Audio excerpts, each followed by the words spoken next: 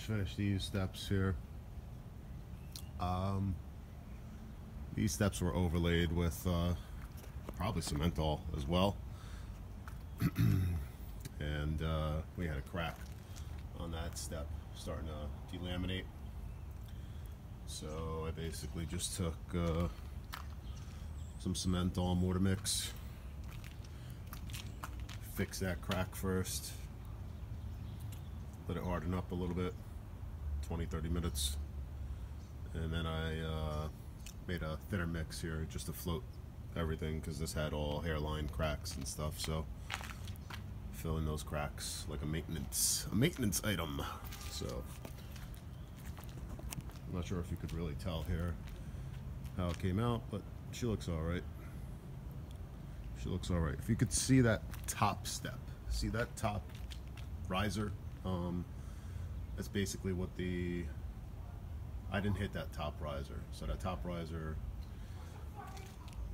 is more or less what the whole stairway looked like.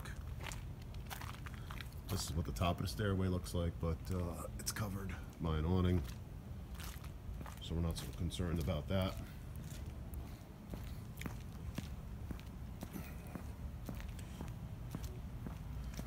And here's what these stairs look like. These stairs could look like they could use a nice coat. So I used Portland in the front of the church steps, and really I used it because I had it, and I wanted to see what it would look like, how it worked. But this is Cementol mortar mix, and obviously this does a much better job. It's just gives you a better product. It's obviously a lot stronger.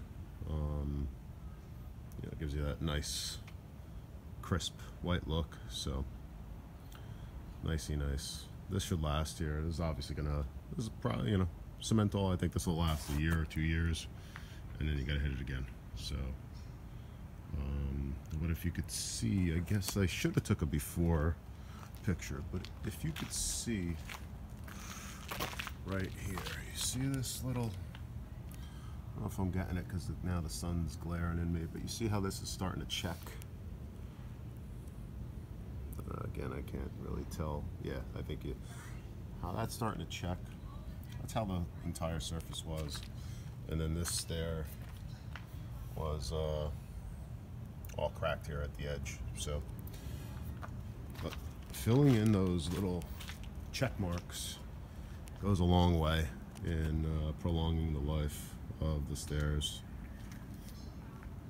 Fill those in, water's it becomes a little bit more resistant to allowing water to get in there in the winter. Obviously it can't freeze and pop it out, so you get a better job. So that's that. See what might be doing the front of the stairs in the church here again with some Cementol, because I really like the way this finishes. And with this, I didn't use the sponge float. I just used a regular sponge. That's it. Mixed it with the trowel, put it on, obviously with the trowel and the